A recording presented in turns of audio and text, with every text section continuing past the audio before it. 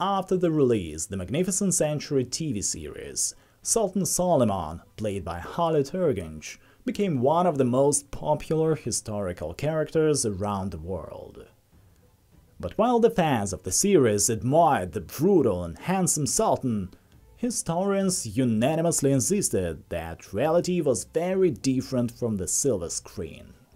And the real Suleiman, in fact, was not all like a hero from the Magnificent Century. So what did Sultan Suleiman the Magnificent really look like, and why would you definitely dislike him? How would you find his neck and teeth? And what would you qualify as the most repulsive in his appearance? Did he have an affair with the head eunuch? What would you just be shocked by in his relationships with women? And why would you definitely disagree to spend a night in his bed?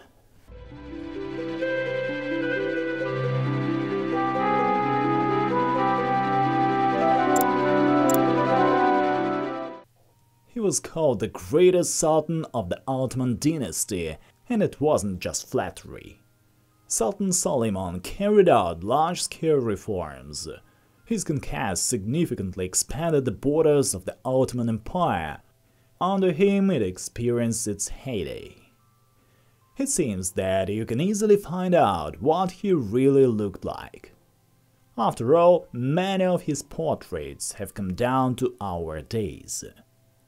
They depict a man with a European typeface, not handsome of course, but nice-looking. But in Islam it's forbidden to depict living beings, and all these portraits, as well as the portraits of the Hurram and their children, were never drawn from life. So they were very far from the originals. The information of European diplomats who saw Suleiman during his lifetime and his subjects who also left notes contradict each other quite often. After analyzing all the materials, historians came to the conclusion, although Suleiman the Magnificent looked a bit better than his father, Selim I, you wouldn't describe him as handsome at all. His appearance was not for everybody, so to say. The Venetian Benedetto Ramberti, who served in the embassy, describes the great Padishah as follows. His neck is long and very thin, and other parts of his body are disproportionately long, badly cut and sewn together. They also know that Suleiman has disproportionately long arms, like his ancestor, Sultan Orhan Gazi. Such disproportionality and discord of the whole image of the Sultan were complemented by the following details. In his report, Pietro Bragadino described the Sultan as a pale man with a sickly look. But Benedetto Ramberti, already familiar to us, reported that his face was swarthy, with a grayish tinge, as if it was smoked. Well, the most important thing about this handsome man is his bad and yellow teeth. However, given the Ottomans' passion for sweets, this wasn't surprising. But there is something else. On this grey face was a huge nose. Benedetto Ramberti tactfully points out he had an aquiline nose, quite large compared to his other facial features. But his eyes were small, deep-set, and brown.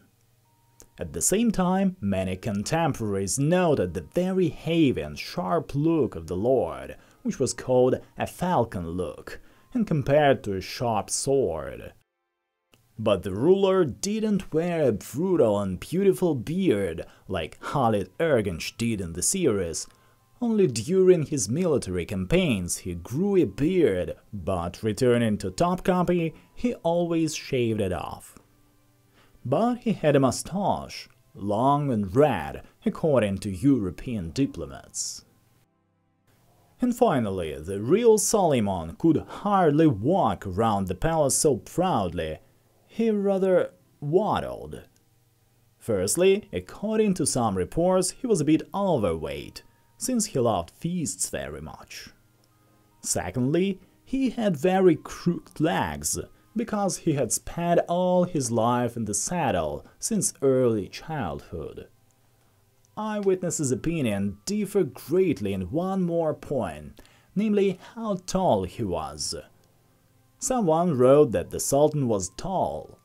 Others said that he was no taller than 1 meter 65 centimeters. By the way, his beloved harem was most likely 1.5 meters tall. And here is how one of the European diplomats, Pietro Bragadina, described her. A short woman with a masculine build and a long nose sticking out from under a shawl. Such a harsh reality. You can say appearance is not the point, but the real Sultan Suleiman I also didn't behave at all like in the series. It seems that this undoubtedly great man had two different personalities. One of them wrote magnificent poems, patronized poets and artists, helped the poor, and the second one was cruel and vicious, and the tears and blood of innocent people did not bother him too much. Under the influence of Hurram, he executed his own son, and then his closest friend, Ibrahim Pasha, with whom he even slept in the same bed, although he swore in his youth that Ibrahim Pasha would never be executed. He was also cruel to women. So, according to legend, he ordered about 500 ladies of easy virtue to be drowned in the Bosphorus. Although it seems to be just a legend, historians say the screenwriters of the magnificent century greatly softened the true mores of that era. The society was shown much more secular than it really had been. But most importantly, Suleiman himself and his entourage are shown far less cruel than they really were. The famous German historian of the 19th century, George Weber, wrote that Suleiman was a real tyrant, and neither kinship nor merit saved anybody from his suspicion and cruelty. He was very harsh and ruled all his numerous women with an iron rod.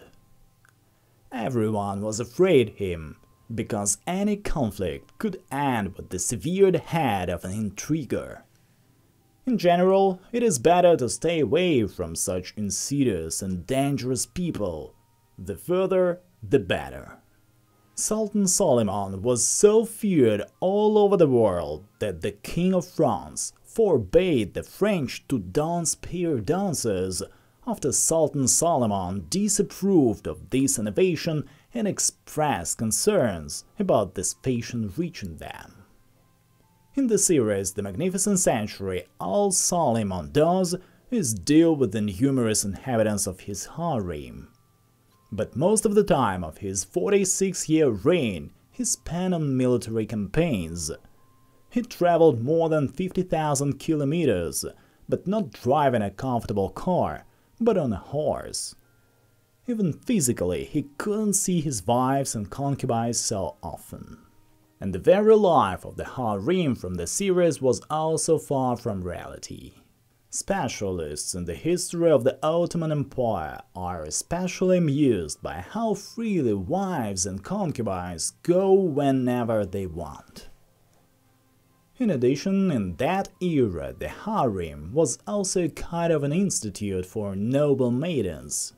Not only the Sultan's wife with children and concubines lived there, but also just pupils from noble families who didn't plan to get in the Sultan's bed at all. They simply received a good education there, so after that they could get married successfully.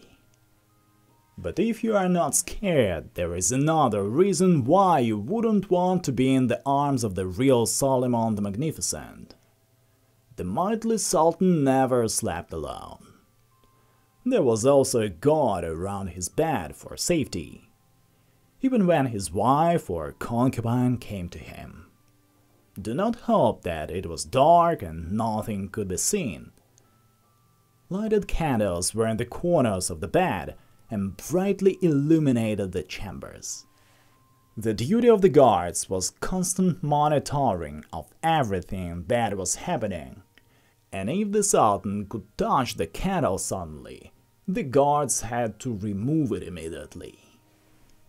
Another disappointment: the Sultan was very fond of silence and didn't like to talk. So there were many deaf people in his environment, and the rest, including concubines, had to learn sign language. But if all this doesn't scare you anyway, then we hasten to assure you, you still wouldn't have a chance to be in his bed even if you had entered the harem. At first, Hiram didn't let anyone get close to him, but then he refused concubines and he swore love and fidelity to his past-beloved. Harem records confirm that he really remained faithful to her after her death and no longer invited the inhabitants of the harem to his chambers. However, not only girls were taken into the harem, but also boys who had turned into eunuchs. Eunuchs were considered to be of the middle sex. Allegedly, many sultans were involved with them. So, the main eunuch of Suleiman, by the way, in the series is shown another one, left notes according to which the magnificent sultan summoned the eunuch from time to time to relieve tension after the death of Hiram. He wrote that he visited the sultan every Friday. This report allegedly survived to this day, but we couldn't find evidence of this version. But the Turkish historian Nedim Gürsel even proposed an unusual version that Suleiman's true love was not Hiram, but Ibrahim. Among other things, he studied the Sultan's personal letters and claimed that the Sultan and the Grand Vizier were connected not only by friendly relations. For this reason, Ibrahim also could dislike Hiram. Officially, this theory hasn't been confirmed in any way. But now, listen to what diplomats from Europe wrote about him. I quote, "Ibrahim is loved by the Sultan so much. The Sultan cannot be without him. Ibrahim very often sleeps in the palace of the ruler, in the same bed with him, so that his head is in contact with the head of the ruler. Every day the Lord writes him several notes with his own hand, and sends them with his mute servant, and Ibrahim writes to him in response, so it can be concluded that the Lord cannot live without Abraham."